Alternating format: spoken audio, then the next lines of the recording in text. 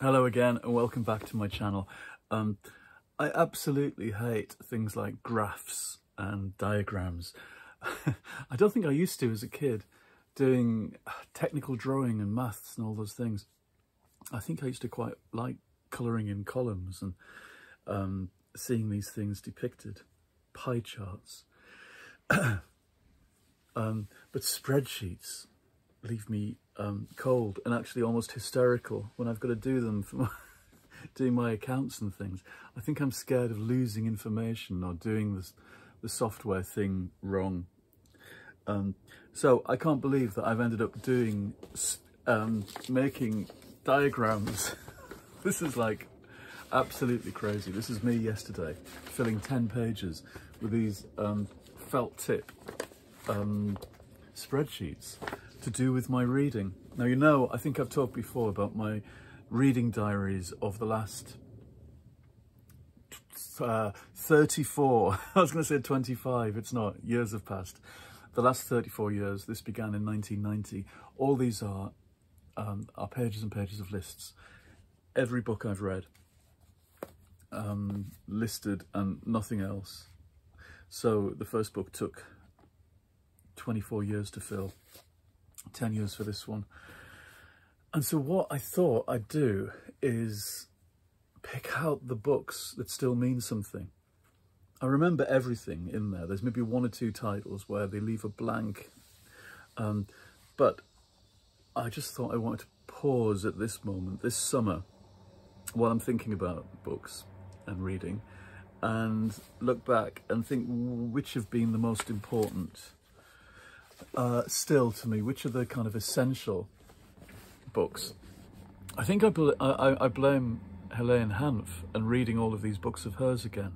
These are a reread from 15 years ago, and she talks again and again, all of her books, about her library and how she was limited for space and how just the essential things could be there, the books that really meant something. She talked about the library as a place that you get books to read, and that's how you decide which ones you want to go to the bookshop and buy, the books you will live with forever. And that's kind of stayed with me. Anyway, I thought it'd just be an interesting exercise to go through each year and do columns with seasons along the top and down the side each year. There's about 2, 3, 4, 5 years on each page. You probably can't see this. There's nothing much to see. It's a very basic diagram. There's the 6 seasons in the year. The reading year has 6 seasons, I've decided. That's my title for this video, I think. The reading year has 6 seasons. And of course there's spring, summer reading, summer holiday reading. There's autumn, and that's a very particular feeling, autumnal reading. This is where it gets more complicated. Halloween is its own season, of course. Christmas is its own season, and separate to Christmas is winter and wintry reading. I'm not sure I've done it exactly right on all of these, but that's 90 to 93. And you can see for each season I'm picking out a bunch of titles. They're bunched up in spring and summer for these kind of early 90s things, and that's interesting. Look at that, there's no Halloween, Christmas or winter books that really grabbed me in the mid to late 90s, for example. And that's interesting to me. I think I put too many in the spring column. I think I'm hoping that some of winter is spring, which is so typical of me, endlessly optimistic. But you see here, in the early 2000s, I'm getting more Christmas books, and I go back and rediscover Steps Out of Time. I get it in 1999 from Abe Books. Now, it's the book that I read when I was about 10. It's the great time travel novel for kids. And I found it again. Actually, it was only 19 years later. I was 29. And it became a staple for rereading at Christmas. What else is there? 2003 is when I got a whole load of puffins from a charity shop in Norwich, and I came to Manchester for Christmas and spent the whole time lying on the settee reading kids' books, and reread Roger Lancelyn Green's Robin Hood and his King Arthur, and I reread Box of Delights and The Voyage of the Dawn Treader and Prince Caspian. And that's interesting. That's the kind of turning point. And you can see at this point as well that science fiction, fantasy and horror is really coming to the fore again for me. Something's going on. And literary fiction, underlined in these in green. Novels are green, or literary fiction, or contemporary fiction, all in a kind of lime green. Horror, science fiction and fantasy are all lumped together as orange. And kids' books are blue. Non-fiction is pink. And there's barely any non-fiction in those years that I loved. Biographies, that's what I loved. Literary biographies. So I loved the one of Jacqueline Suzanne, Lovely Me, by Barbara Seaman. Judith Thurman's book on Colette. Lorna Sage's book on herself, Bad Blood. What else? Edward Gorey. Mark Doty. See, they're all literary biography. Then Serge Gainsbourg. Fistful of Gitane by, oh, her name is gone. Sylvie Simmons, but it's the most wonderful book about music. And again, as I say, books about rock music and pop music are usually about writing. Then we're into the 2004s, 5, 6. So in this house, 20 years ago, loads and loads of kids' books. Tom's Midnight Garden is where 2004 begins. And I remember reading that in Whitby, in a guest house, all in one evening. All of these kids' books are kind of reunions, really. The Wombles, Green Smoke, wow, by Rosemary Manning, another book about a querulous talking dragon by the seaside, and one of the best. Phoenix and the Carpet, Watership Down, Little Women, Carrie's War, Little House on the Prairie, Secrets of Nim, A Giant Under the Snow. They're all reunions. And the horror science fiction stuff is slipping away a bit in the 2005s. But what's coming in is a bit of crime I'm discovering, and these are underlined in dark green. I'm discovering a hankering for a life of crime. Shadow of the Wind, Carlos Ruiz Zafón, was a huge turning point, as I've described before, that summer when I threw a book out of the room where I was reading, out of the bedroom. I was reading A.L. Kennedy, and it was so awful. I wasn't getting on with it. I just thought, I hate all these characters. I hate this tight-arsed writing with no story. And that's how it seemed to me. And it's how lots of literary fiction seemed to me. I was in my last year at UEA, and lots of the writing that was celebrated there and aspired to seemed very tight-arsed and plotless and overly ornate for its own sake and self-regarding. And that's how literary fiction can sometimes be. And so I found that crime writing was leaping off the page at me. So I read Agatha Christie, and I can see in these years I'm picking out At Bertram's Hotel. Poirot's Christmas becomes a Christmas read. And The Blue Carbuncle. I go back to Sherlock. And I discover in 2007 cozy mysteries as a genre. And so I read Donald Bain's books based on Murder, She Wrote, the continuing Murder, She Wrote. And that's the kind of the book series that shows the way forward for cozy mysteries, in the States anyway. I discover Ghost of a Chance, the book that begins the series by Yasmin Gale-Norn, that incorporates supernatural elements and myth with crime, a kind of urban fantasy. And that becomes a genre that I fall in love with. Death on the Nile. You can see that there, summer 2007. And I discover Cleo Coyle's Coffee House Mysteries, and that's a whole series. Flamingo Fatale, and 10 Years Beyond Baker Street, which was a novel I read when I was 10, and again an eBay discovery. And it's the story of Sherlock Holmes and Watson meeting Fu Manchu. So two great mystery series converge in this epic novel by Kay Van Ash. The kids' books are still going strong, but I go a bit crazy on non-fiction in these years, and lots of my favourite things are non-fiction. David Sedaris is there every year. I love all of his books. Truman Capote, I seem to have read 1 million books about Truman Capote, and his letters I read on a cruise ship in 2010 going around the Mediterranean, and it becomes one of my favourite books. Winter 2008-9, I read all of Helene Hanff, all of her books at once, one after the next rather. And those are the books I've gone back to just now. I spend all of Christmas 2010 reading the letters of Dirk Bogarde. Books of letters become really important, as you see. Dirk Bogarde, Catherine Mansfield, Scott Fitzgerald. Cat books. Science fiction kind of returns to me slightly as the years go on. I read A.C. Crispin. I read Flowers for Algernon for the first time.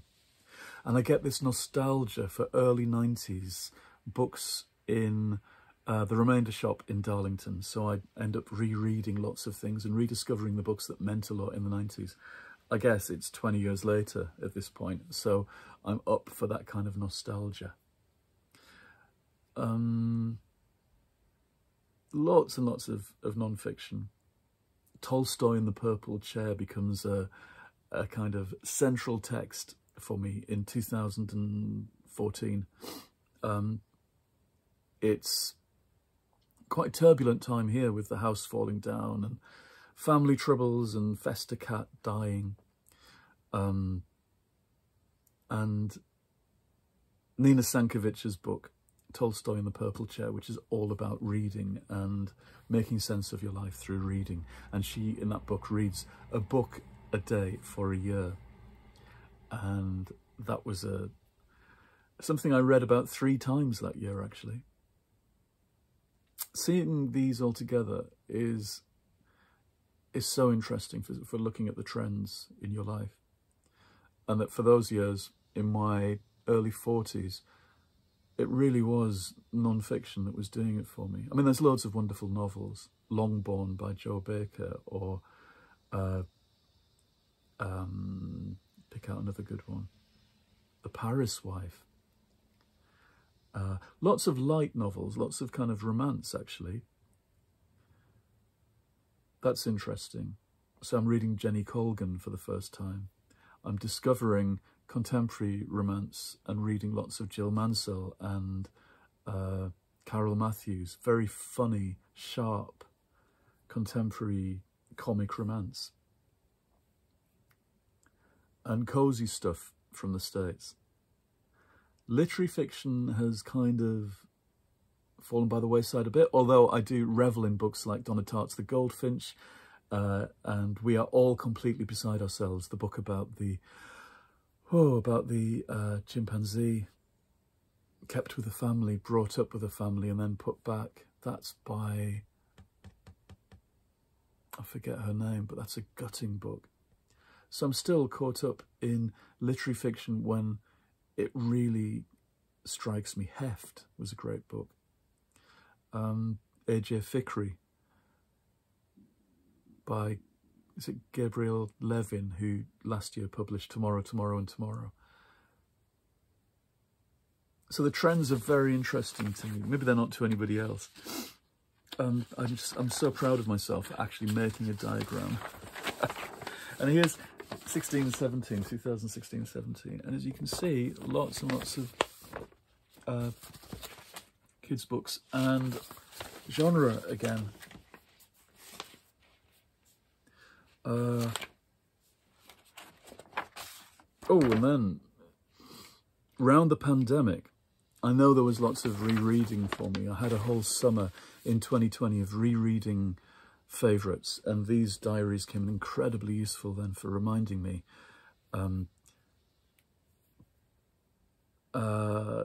Thrillers come in very seriously.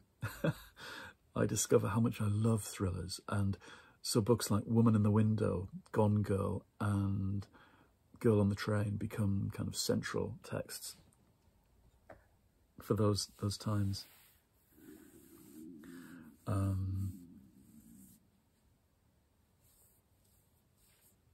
There's another book about chimpanzees, Me, Cheetah, by, I forget the fella's name, but if you ever get a chance to read it, you must. It's about the chimpanzee who was Tarzan's mate in the movies, his pal, and the chimpanzee narrates the novel about his fall from fame. It's a novel about Hollywood. Very, very funny and dark, very moving. I realise there's lots of books, even having done 150 of these videos, there's lots of things I haven't actually talked to you about yet, which is great. And there's lots of books I want to go back and reread looking at this. The last few years have been very, very full. I don't know if that's a distorting effect of them being more recent, but look at that. That's the pandemic and after. Favourite books. I mean, given that every year there's about 100 books I read, I've picked up a big proportion of them here as favourites. 2023 being especially good. That might just be because it was more recent and they're very vivid. But I did think I was quite good at choosing things last year. And I'm sure that's an effect of doing more of the dipping in. So you jettison things that you aren't going to enjoy quicker. So you sample more broadly and fix on things more accurately. And that clearly had an effect. Again, lots of non-fiction last year. Some incredible memoirs like Richard E. Grant's Pocketful of Happiness, and Susie Quattro's Unzipped.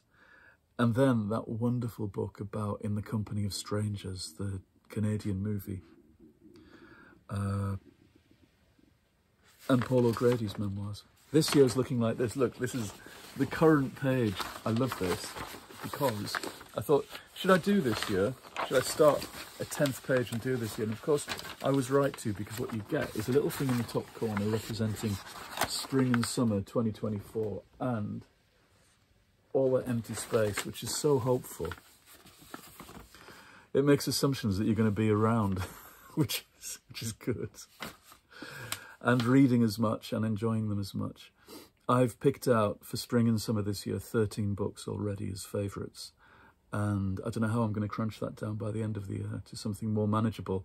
I see that science fiction, fantasy, horror has done really well this year, but so have actually novels, whether they're lighter or more literary.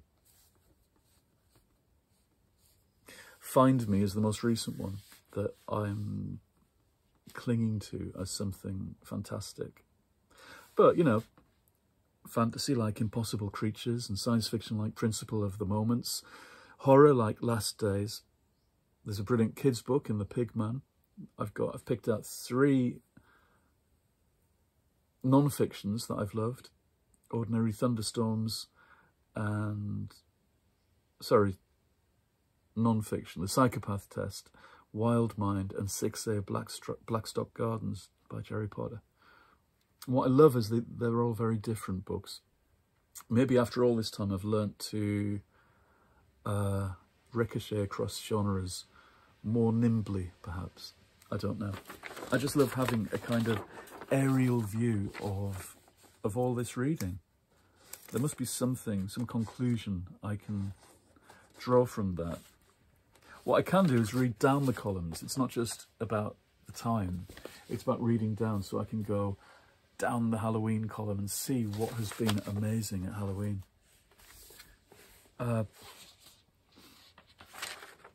and Christmas. It's really useful for that. And I remember things like the fact that The Anubis Gates by Tim Powers is a really dark, spooky book that I adored in 1991. And I think I've read it again since, but I don't have a copy of it. This is going to send me back to YouTube, not YouTube. This is YouTube. Send me back to eBay buying stuff. And I'd forgotten about reading all of Kim Wilkins's novels over Halloween, 2002 and then 2003. She's an Australian fantasist and kind of dark horror person. And her 4 books that I read at that point: Fallen Angel, Resurrectionists, Grimoire, and The Infernal. I don't know if they're in print, but they should be, because they were wonderful.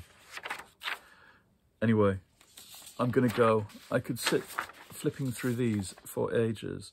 And I love the fact that my Halloween column has Dracula Frankenstein, and then Nancy Drew's Secret of the Old Clock, or The Mummy's Case for the Hardy Boys.